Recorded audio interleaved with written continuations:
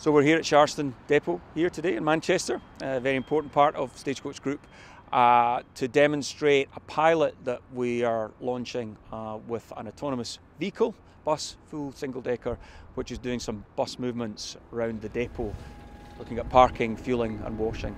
Very interesting, exciting development, I think, in the future of public transport. Stagecoach, I think since it was born, has always wanted to be the innovator, the disruptor in the public transport space, and I think this is no different.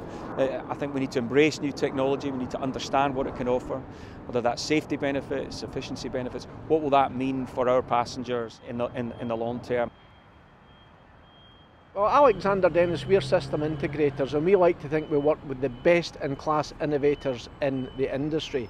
Clearly, autonomous bus technology is a huge enabler for the future, particularly around safety.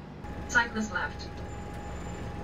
This is a technology trial, and I think from that standpoint it's going to teach all of us lots of things as we continue to implement best in class technology on our vehicles. Cavstar is our autonomous driving system, and it comprises of a number of sensors and a controller. It's a fully encompassing autonomous driving system which can be fitted to most vehicles. Cavstar uses its various sensors and it builds up a picture as it progresses on its course, so it can determine where everything is, where the obstacles are, and it uses all of that information to both determine exactly where it is, but also what hazards there might be around it that it needs to avoid, take evasive action or stop for. There's a lot of advantages to the technology, and one of those being safety, another being efficiency, and they work very well with a safety driver in place, and there's lots of advantages to retaining a driver, taking a management role, looking after the safety and comfort of their passengers.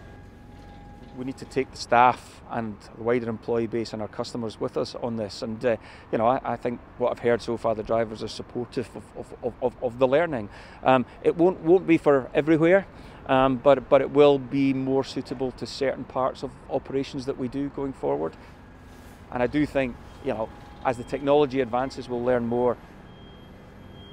So the next step is Cav4th, which is our new project, which is backed by Innovate UK, and that will see a pilot service being run from Fife into Edinburgh across the Forth Bridge, and that will include 5 vehicles which are all fitted with Cavstar to run autonomously, and we anticipate that they'll be carrying up to 12,000 passengers per week on that route.